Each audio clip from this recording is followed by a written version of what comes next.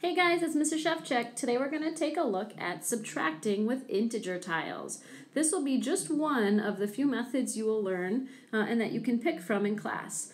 So today let's take a look at a couple examples to see how this might look. Okay, so let's say we have the problem -8 minus -5. The steps for how to do that are up here at the top, and it says we're going to build the first number. So when I say build, I'm just like draw it out. So we have -8, so 1, 2, 3, 4, 5, 6, 7, 8 negatives, okay, that was this right here, and then it says remove the second number, and I know that I'm removing because it says we are subtracting here, and the second number is -5. So it says we have -8, we're taking away -5. I'm just going to kind of circle them and cancel them out here. Okay, we're removing those, and then whatever's left is your answer. So if I count them up, I've got 1, 2, 3, and those are negatives. So my answer here is -3. Pretty straightforward. We could take away what we needed to see what was left. Let's take a look at this example though. Here we have 4 minus -3. So it tells me I'm starting with 4 and I have to take away 3 negatives. So let's start by building the 4. So that's 4 positives. Okay. And then it says remove the second number. Well, the second number here is a -3. Well, I don't have any negatives on my drawing, so how can I take them away if they're not there? Well, here's something that you guys already know about integer tiles. You know that a positive and a negative, let's just kind of sketch that up here, a positive and a negative together make 0, right? So watch what I'm going to do with my picture here. I started out with 4 positives. I'm going to add a couple 0 pairs to this. I'm going to add a positive and a negative, right? So that's like adding 0.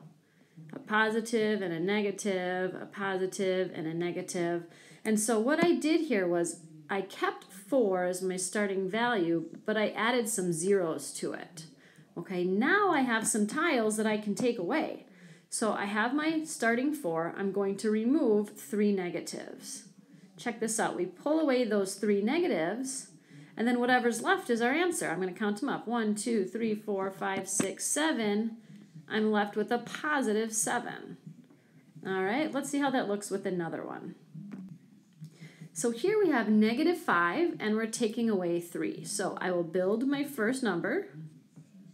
Oops, there we go, 5 negatives. And now this says that I'm removing, I'm taking away 3. So those are 3 positives. Again, I don't have anything there to pull from, so I'm going to add some 0 pairs. I'm thinking to myself, how many 0 pairs should I add? Well, I need to take away 3 positives, so why don't we make sure to add 3 0 pairs? Okay, so I added a negative and a positive together, a negative and a positive, a negative and a positive. In doing that, you didn't change that starting value. We still have -5, but we put a couple zeros on so we can have some tiles to pull away from. All right, so then we're going to be taking away 3, and now I have 3 positives to remove. And then when I count up what's left, I see that it's just 1, 2, 3, 4, 5, 6, 7, 8, and those are all negatives. So -5 minus 3 is -8. All right, how about this one? We have 0 minus -9. So my first step is to build the first number. Well, how do I build 0? Let's make a neutral field or a bunch of 0 pairs. If you're not sure how many you're going to need, just take a look over here at the second number, because remember, we're going to be needing to take away 9 negatives. So I think it'd be a good idea to start with 9 0 pairs. So I'm going to go 1, 2, 3, 4, 5, 6, 7, 8, and 9. I'm just going to double check. 1, 2, 3, 4, 5, 6, 7, 8, 9. All right, I've got 9 0 pairs here. So I started with 0. And I'm removing, that's what that says, 9 negatives. So now I pull all these away, and whatever's left is my answer. Count them up, and I have just 9 positives. So 0 minus -9 is 9. All right, now it's your turn to give it a shot. I'd like you to pause the video and try these 3 examples. Make sure to draw out the tiles for this. I want to see how well you understand this method. And then push play to come back and check to see how you did. All right, how'd you do? For the first one, we get an answer of 12. On the second one, we get an answer of -2. And the third one, we get an answer of 5. If those answers make sense, you can be done watching now. If you'd like to see me go through them, I'm going to take the next minute or so of the video to walk through those examples. All right, so the first one here, I would have 4, and I want to remove -8. I don't have any negatives, so I'm going to add 8 0 pairs. There's 3, 4, 5, 6, 7, and 8.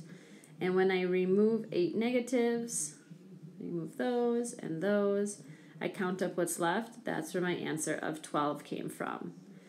For the next one, I have 3 negatives, and I'm removing just 1 negative. I don't need a 0 pair for that one because I had what I needed to take away, and that's where my answer of -2 came from.